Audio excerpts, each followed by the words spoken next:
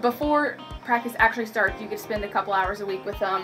What are you seeing out of your team so far? You know, last year when we talked, we had 12 new guys, and it was just the implementing of our program and what we were trying to piece together. It was difficult with so many new guys. Everybody was hearing it for the first time, our terminology and everything. And so now the luxury of having 8 returners, I mean, it's huge. It really is. And they've helped the new guys come. And we've created a good bond. I mean, there's good chemistry. The guys get along, and it's been a really fun group to work with. Talk about some of the returners that you think are going to end up being key guys for you this year. Well, you know, it probably starts with Spencer Reeves and Kyle Wolf and Jacob Lawrence, who had a great freshman year. Brad Woodson's had a really good fall, in my opinion. Those guys have been through the wars and the MIAA action that is so tough. We took our licks last year, and I know that those guys, all the returners, are hungry to be better.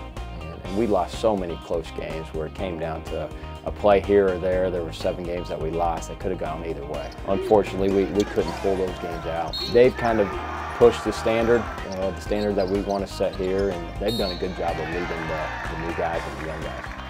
Talk about some new guys then. Transfers or people you think are going to make an impact? You know, we signed Matt Wilkinson early. He's shown some good signs, and Michael Winger. We think that those 2 guys are really good freshmen for our program. Louis Reinmiller, who redshirted last year, has gotten a year under his belt, added some strength. Some impact transfers. We feel like Eric Slock done a good job at the point guard position. Deshaun Rice, along with Brett O'Neill, who's returned, who's probably our most improved player. Brett, I should have probably mentioned him with our returners. That's going to be a good point guard battle. Clarence Smith has done a really good job. He knows how to play. I'm really excited about what he's going here in the next 2 years, a transfer from South Georgia Tech.